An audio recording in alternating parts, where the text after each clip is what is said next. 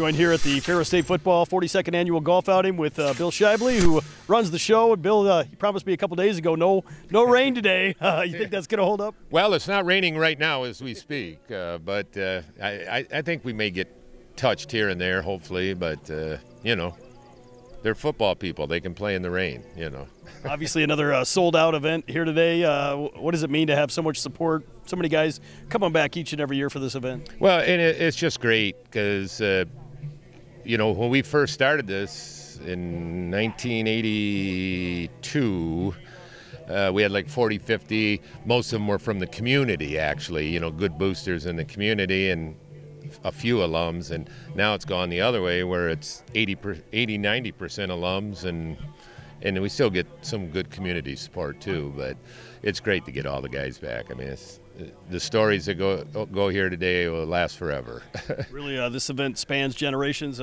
Just caught up with former head coach Keith Otterbein. Jeff Pierce has been here in the past, Coach Anise. What does it mean to see all those generations really connect in terms of their support of the Bulldogs? Well, you know, I mean, they were dogs, good dogs. When Keith, I was assistant AD when Keith was here, and so we spent a lot of time together. And then Jeff, I think, is coming. That was the last word. He was in Alaska when he told me that, but he said he'd be back. So, no, that's just great to get that support and to have the coaches here because the players then, you know, love that. They get to see them, and that's super. Yeah. I know, obviously, this really kicks off as fans get ready for start of another season coming up this fall. How excited are you about watching this team back in action? Well, you mean 9 weeks till we play in Kansas? I'm ready.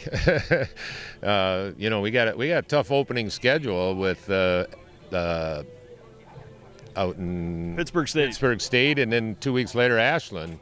So we're going to have to be ready right out of the gate, but 9 weeks from now we'll be doing it, so I can't wait. Speaking of being ready, I know you've been out on the course the last couple of days. How prepared is your team here to try to win a championship today? Well, if they're in recovery mode right now, but I think they'll be ready by noon. So yeah, we should do well. Well, Bill, thanks for the time. Thanks for all you do here for Ferris State football. All right, thanks, Rob.